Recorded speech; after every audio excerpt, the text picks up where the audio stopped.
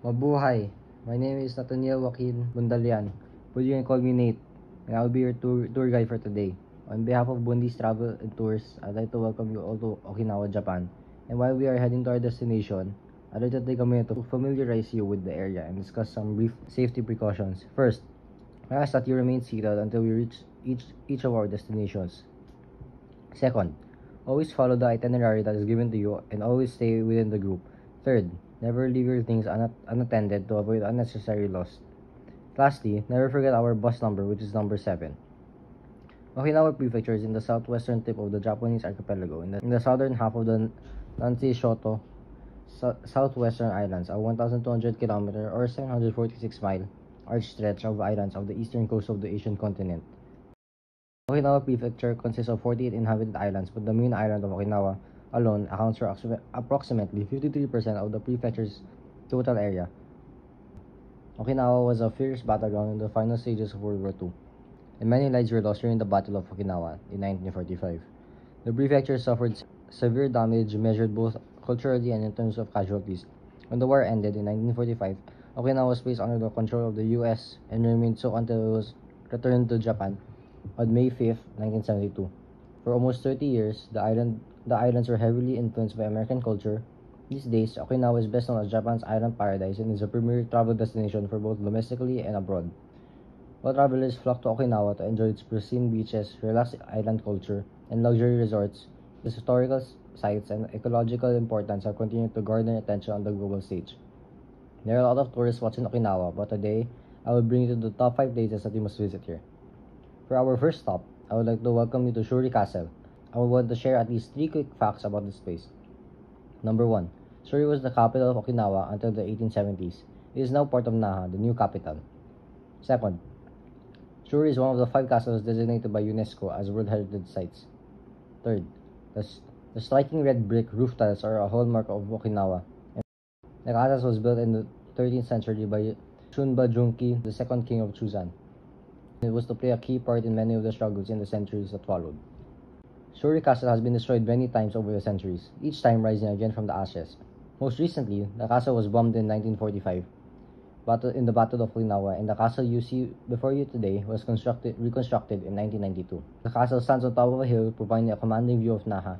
The interior of the main building has been restored in its original style, with modern museums in the north and south halls. The exhibits bring to life the history of the Ryukyu Kingdom. On October 31st, 2019, a fire destroyed most of the main castle structures. After the fire, reconstruction preparations with the volunteers have begun and are rescheduled to be completed in 2026. During the reconstruction, visitors can tour the valuable reconstruction process. Our next stop is at Charuyami Aquarium. Okinawa Charuyami Aquarium is part of the Ocean Expo Park and is considered one of the biggest and best aquariums in the world. The tanks are massive enough to hold whale sharks located on the coast of Motobu Peninsula. The aquarium was rebuilt in 2002 and is now home to 740 species of marine life. As you enter the aquarium, visitors will find an aquarium that is the world's first large-scale breeding of live coral using an open system. One of the most popular exhibits is the main tank, known as the Korishuyo Sea.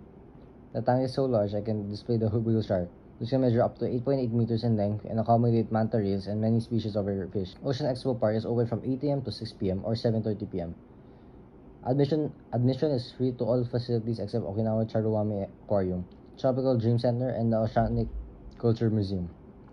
Please check the official website for opening hours of the aquarium and other facilities. So how was everyone so far? Excited for more? No worries, there's more.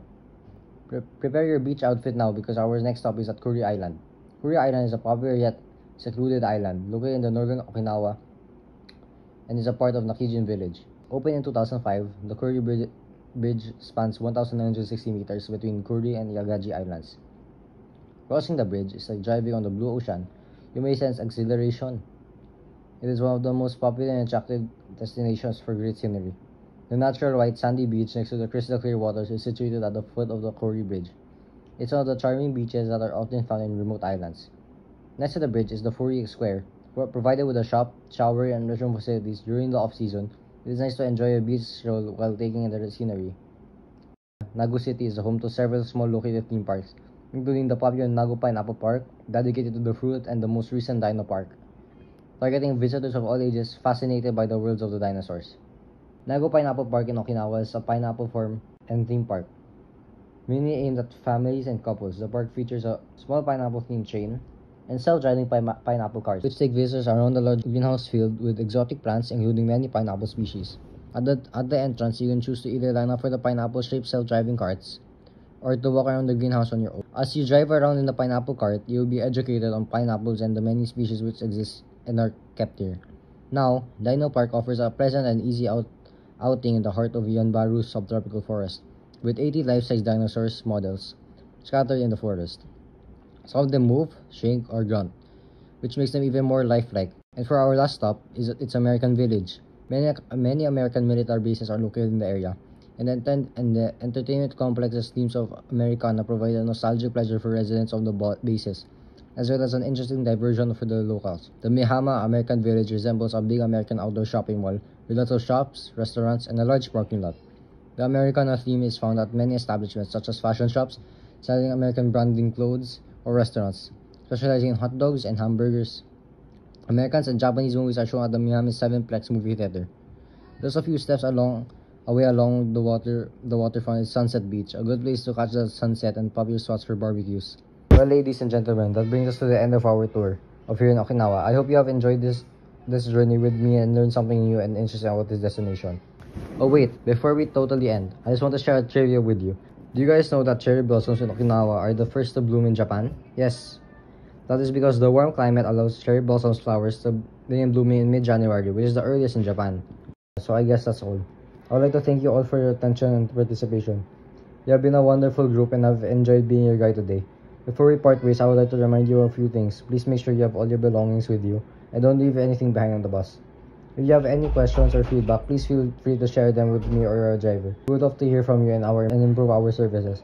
Also, if you enjoyed this tour and would like to join us for another one, please check out our brochure website for more information. We have many exciting and diverse tours to offer you. Finally, I would like to wish you all a great day ahead and a safe journey back to your hotel or home. I hope you have made some wonderful memories here and will come back again soon. It's been a pleasure to show you around and share some stories with you. Thank you once again. Goodbye and take care.